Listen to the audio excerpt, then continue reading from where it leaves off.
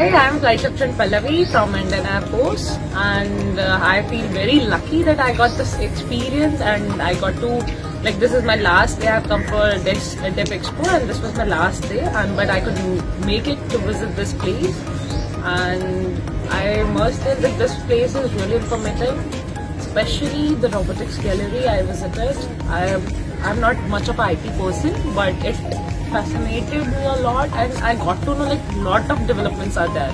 Like if you can see this picture, this is made by robot only, and I think this project should reach to each and every kid of this country so that they can also come and see, and definitely kids see, then only they get the idea in which field they have this interest.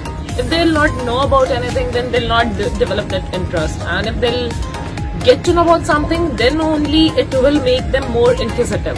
So I think this should be spreaded to each and every place, and everyone should come and visit this place once in a lifetime actually, I must say. This is amazing, and many more developments are coming, and I hope that will make your experience better, and definitely I'll also come again just to experience the other things which are coming up. So good luck, thank you.